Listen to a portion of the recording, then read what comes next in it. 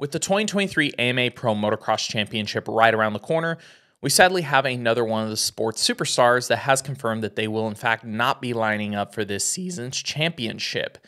Hey, welcome back to Vital MX for another episode news break presented by Yoshimura R&D of America. Check them out at yoshimura-rd.com. I'm your host, Michael Lindsay, and yes, we are talking about the Progressive Insurance Ecstar Suzuki HEP racer of Ken Roczen. Pretty much since A1 press day on, up until just about a week or two ago, anytime you would field the question to Kenny on what his plans were for the summer, he said he was in for pro motocross. He was committed, he wanted to race it.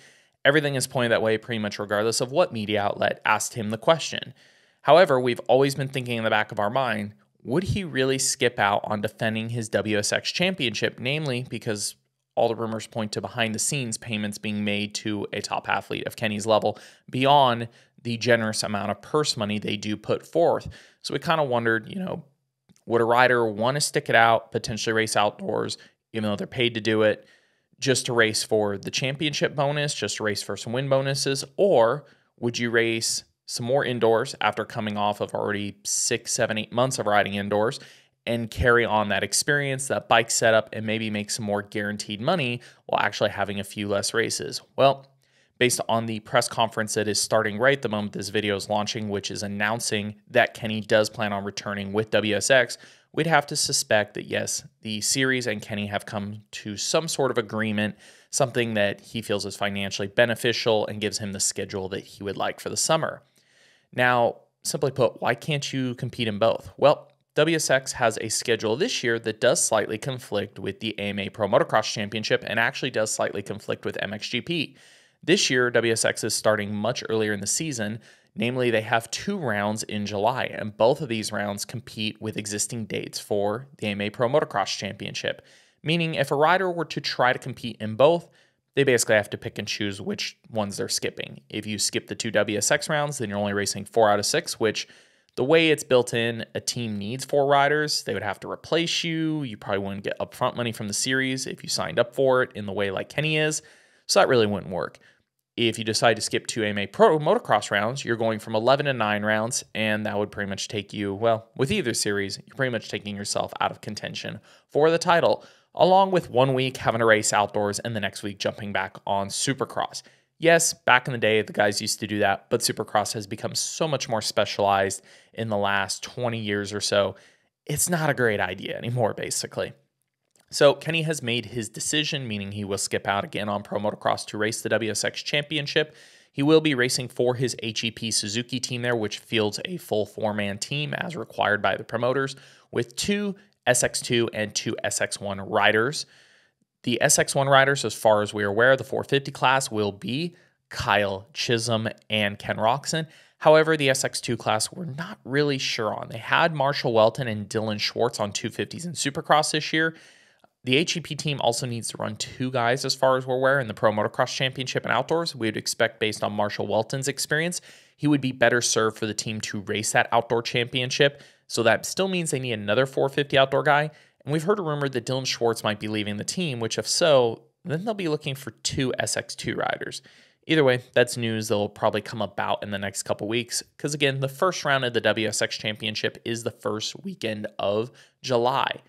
The worst part of all this news for the fan of the existing series, existing championships here in America, is it's just one less talent now we have lining up for an already decimated field going into the 2023 Pro Motocross 450 Championship specifically. With the injury to Eli Tomac that we just saw happen in Denver, that is going to take him out for the rest of the 23 racing season.